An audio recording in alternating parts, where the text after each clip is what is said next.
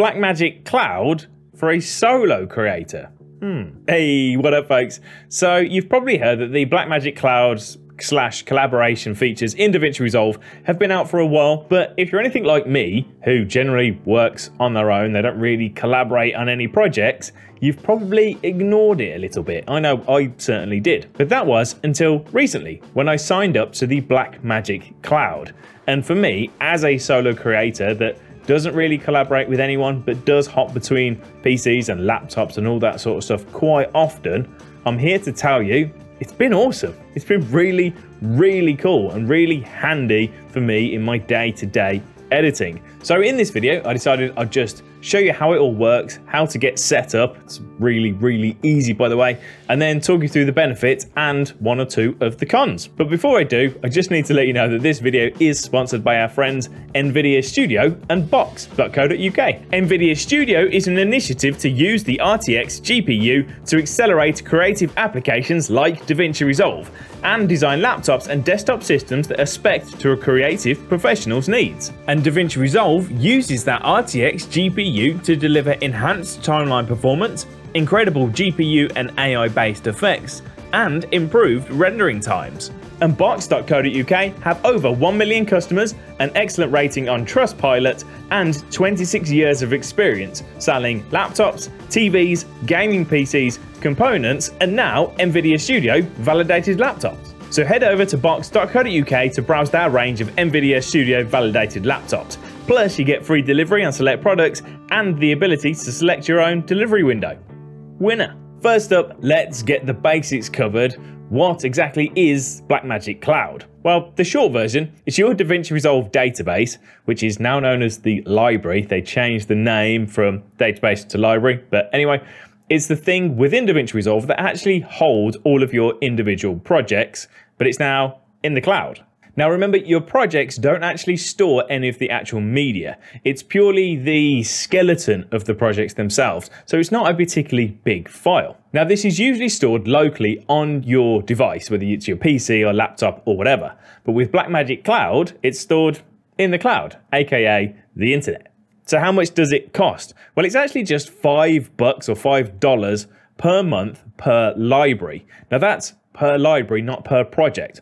The library can contain as many projects as you need. Now that means that this library is accessible from pretty much any device that's running Davinci Resolve and is connected to the internet. Now the point of all this, the main benefit, the reason it was created, was so that you could work collaboratively, you could work with others on projects that are hosted in the cloud.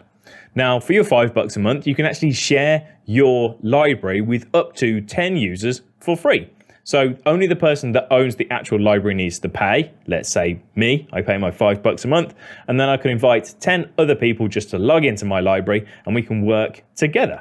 It is only the person that owns the library that has to pay a penny. So how do you sign up to it? Well, you can actually sign up for free. You only pay when you create the first library, but you can sign up to the cloud for free just so that you've got a cloud account, and if you want to collaborate, you want to work on anyone else's library, you need to sign up to create your own account. How'd you do it? Let me show you.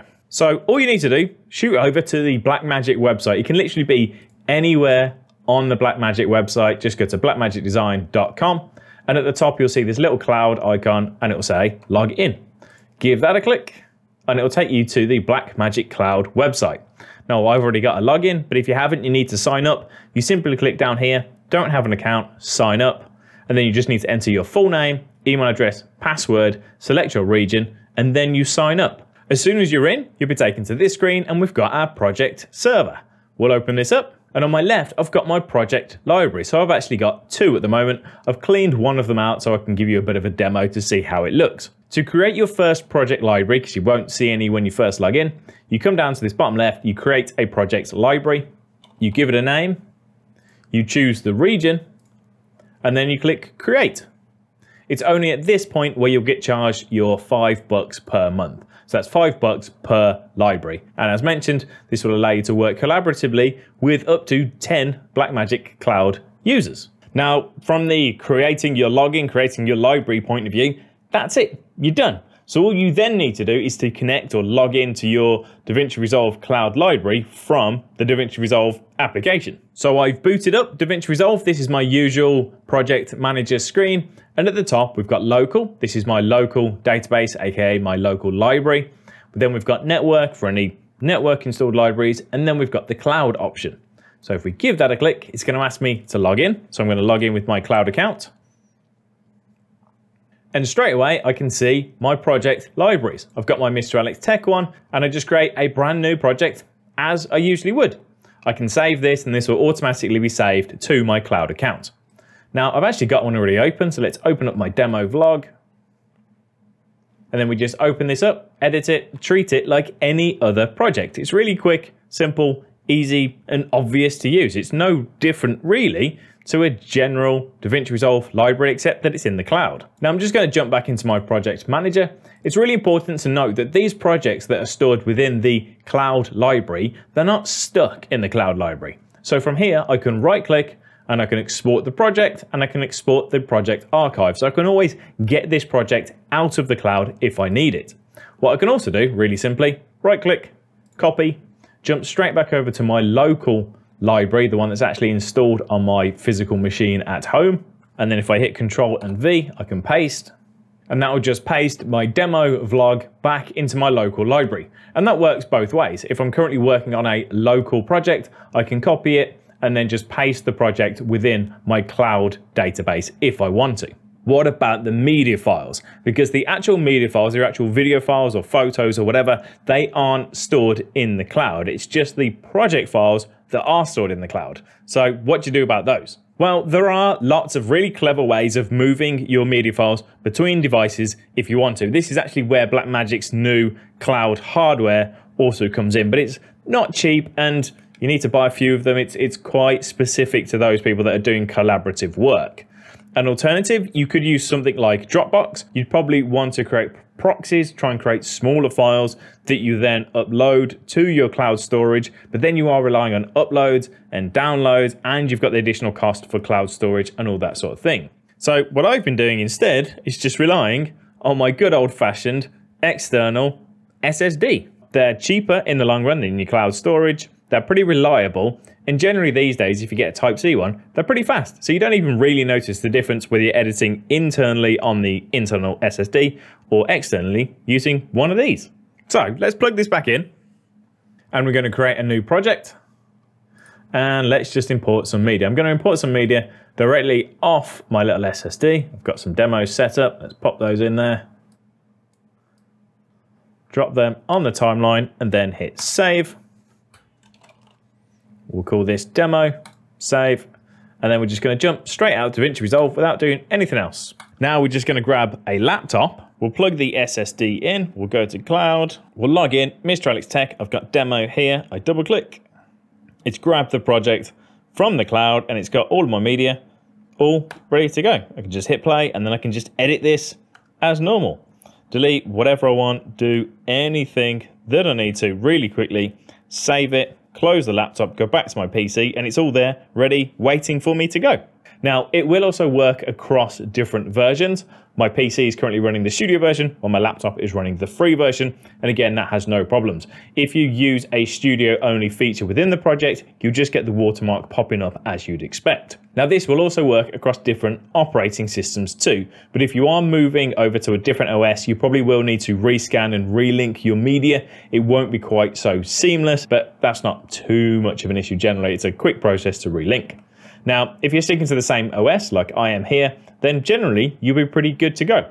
What I tend to do using Windows and Windows, I'll just give my SSD the same letter on both, so you never have to relink. You just plug it in, open the project, and you're good to go. If you've never done that before, it's really simple. Open Start, type in Disk Management, comes up with this create and format hard disk partitions. Sounds scary, it's honestly not, just don't click around in here too much.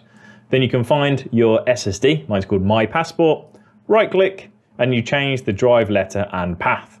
you can then just change this and assign the letter that you want. So any Windows laptops that I'm working on, I just make sure that that SSD is always set to be the H drive. So as soon as I plug it in, it will automatically find the media, the project will just work, and we're good to go. I suppose the only caveat is that you need to make sure that you do have internet wherever you're going, because you need to just log in to be able to pull that project down. But as long as you have internet, that's it. Now, I see there being another benefit, but some people may disagree with this, and that is peace of mind.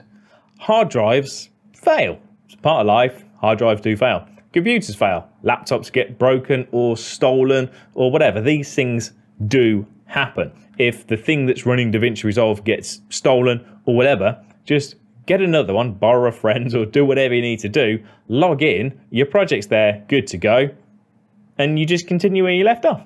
Simple. Now, the same applies when it comes to upgrade time. I'm always getting people asking whether they should upgrade to the latest version, whether they should wait, whether they should back everything up, uninstall first, then reinstall, all that sort of stuff. Again, this takes the pressure off. It takes the stress out of it. You can just upgrade your Davinci Resolve locally on your machine. If the installation, for some weird reason, balks and screws up, you can just uninstall Davinci Resolve completely, reinstall from scratch, because your projects aren't stored locally, they're stored in the cloud. You can just grab them, download them, continue working, and off you go, which is cool.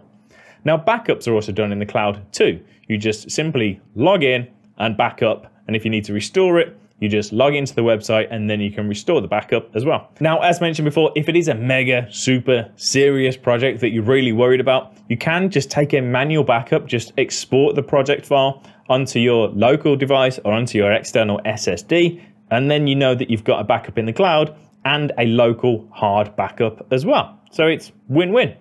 And all of that for just $5 a month. I think it's really cool. I've been enjoying using it, so I wanted to just hop on here today, give you a real casual look at it. What do you think?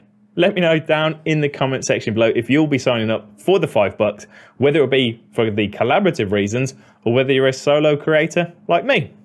And don't forget, if you are looking for a laptop for some Davinci Resolve on the go, don't forget to check out box.co.uk's range of NVIDIA Studio validated laptops. There's a link down in the description below, so give it a click, have a look, and let me know what you think.